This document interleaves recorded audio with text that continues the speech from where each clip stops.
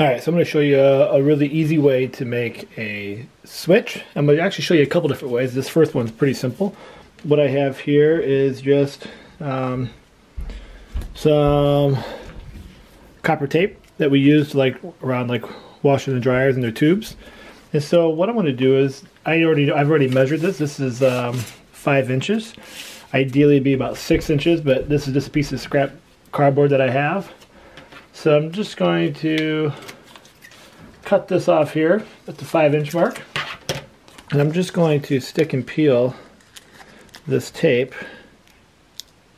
right on there, just like so.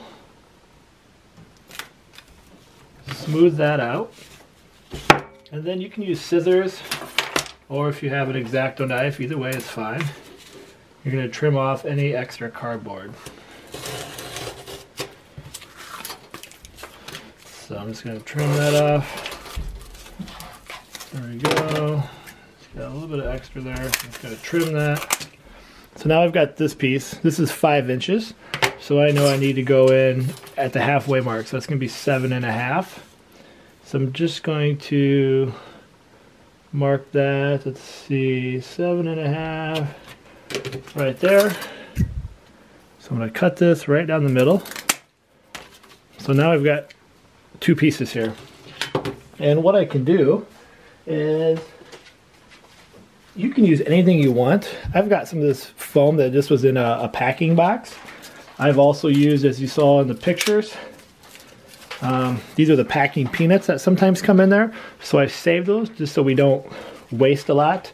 And if they get smushed and get too wide, you can just cut these in half.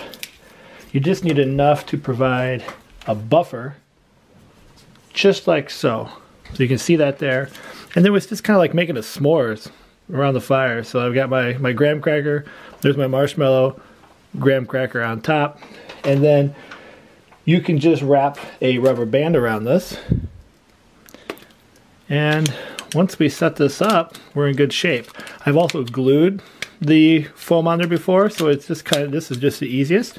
So we go like that, and then we take the ground wire from the Makey Makey.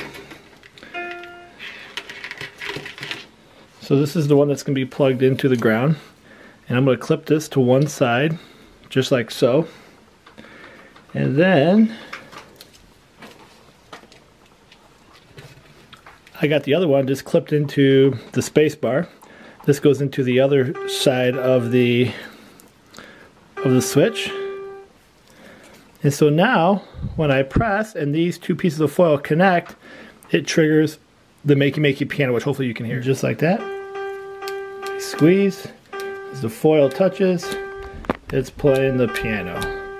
So that's one quick, easy way to make a switch. Let's look at another way to do this in case you don't have some of these materials.